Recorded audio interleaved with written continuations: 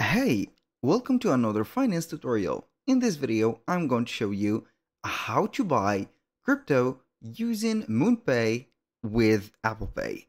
So the process is going to be very easy. We're going to head over MoonPay, and from here, we're going to connect our account. Basically, in my case, I am using the desktop version of MoonPay. You can go ahead and use either your desktop version, or you can go ahead and use your phone or your iPhone to be precise, or more precise version. So the Apple Pay, where can we find it? Basically, it is going to be very simple to find Apple Pay. We're going to head over our iPhone or iPad. We're going to open up the app, and then we're going to buy some cryptos. As you can see, it is going to be the same process within the devices, where I'm going to start that by my computer. So let's say that we want to buy the Bitcoin or Ethereum. So I'm going to change the topic to Ethereum.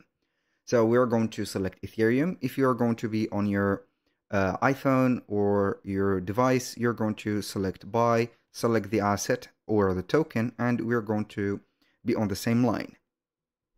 Now, before I head over the buying process, it is going to be the same for all the devices. We're going to head over the settings on your account. In your device, you're going to head on top, and we're going to find the name of the account. You're going to click on it, and you're going to put here the settings on.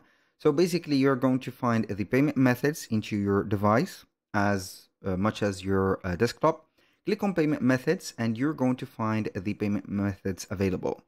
If you do not see Apple Pay, that means that you're not on the region that supports Apple Pay. That means that you need to switch up to a VPN, and then you're going basically to choose maybe the United States or a place where it is going to support Apple Pay. So in my case, I do not see Apple Pay because I am on the desktop, and the most convenient payment methods in here are going to be debit card, PayPal, and bank transfer. In your case, if you're going to use Android device, you're going to find Google Pay, and if you're going to use Apple device, you're going to find Apple Pay.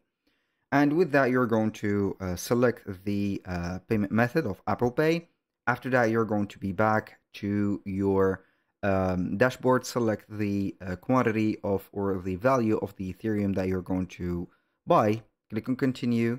After that, it is maybe in your case is going to demand for you the upload of proof of address, like in my case, and maybe not, depending on the region, of course. And you're going to buy it with just the double tap of the unlock button or lock button of your iPhone. That was pretty much it for today's video. Thank you guys for watching. I hope that you have enjoyed the content, and I hope to see you soon on the next one. If you find this video helpful, please hit the like button and don't forget to subscribe.